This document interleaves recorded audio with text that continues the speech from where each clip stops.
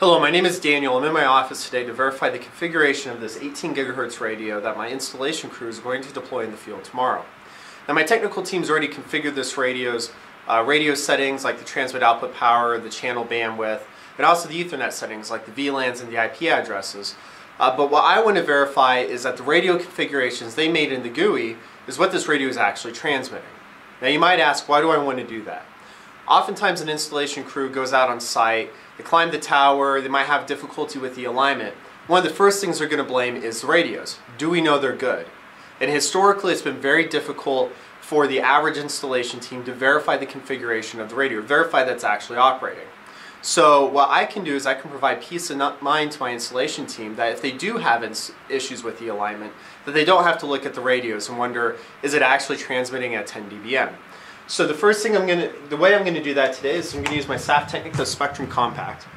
This model is between 17 gigahertz and 24.3 gigahertz. And the other important thing on this label is it does have a max input of 0 dBm. Now, why do I point that out? The radio is transmitting at 10 dBm, so I will damage the Spectrum Compact if I feed it a 10 dBm signal. So the first thing I'm going to do is I'm going to pull out my attenuators from this kit. Now there's three 20 dB attenuators here to provide a total of 60 dB of attenuation. This will provide a signal to my Spectrum Compact that it can read and measure without damaging the unit itself. The next thing I'll do is I'll take out my waveguide adapter for 18 gigahertz.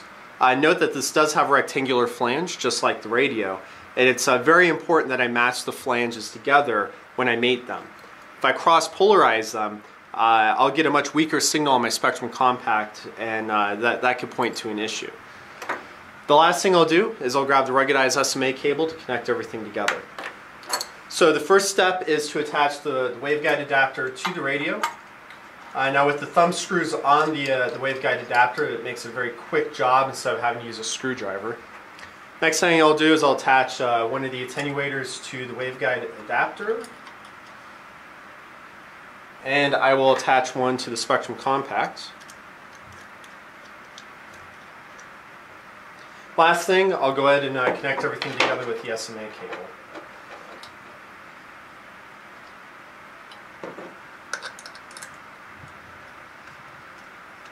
And I can now safely power up my radio.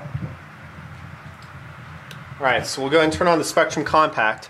Now the first thing I'm going to do is I'm going to go ahead and set the offset for the attenuators. Now, when I put in the 60 dB of offset into the Spectrum Compact, what it does is adjust the vertical axis to account for the fact there's 60 dB of attenuation in the signal, or the cable. The next thing I'll go ahead and do is set the frequency of the transmitter. This radio is transmitting at 17.92 gigahertz, so we'll go ahead and put that in. And the next thing I'll go ahead and do is adjust the span. Right now it's got a span of 1 gigahertz on the field, but I'll go ahead and set that to a minimum span of 100 megahertz to go ahead and give me a much clearer picture of the signal.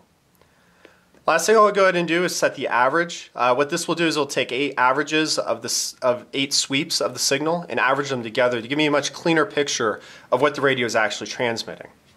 Now before I move forward, there's a couple things I can tell about my radio. One, the signal is symmetrical. The amplitude is even. I have no spikes, no notches in the signal, and that's a clear picture that the radio transmitter is operating correctly.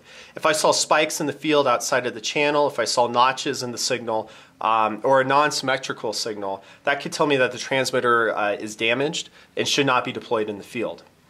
The next thing I'll go ahead and do though is I'll check, what is the transmit output power of this radio. So to do that, I'll go to Power and Band.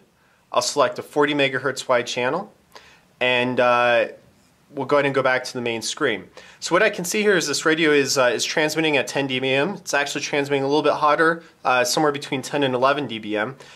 So that tells me the radio is operating correctly. My installation crew can expect in the field to be able to hit their target alignment. The last thing I'll go ahead and do is I'll go ahead and hit Save.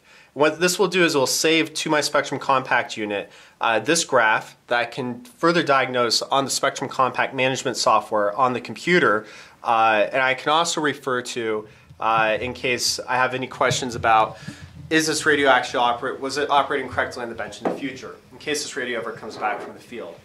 So what I've done today is I've verified that the radio is transmitting at 17.92 gigahertz. I've verified that the channel bandwidth is 40 megahertz. I've also verified that the transmitter is operating correctly at a transmit output power of 10 dBm. So now my installation crew can be rest assured that this radio is operating correctly when they go to deploy tomorrow in the field. Thank you.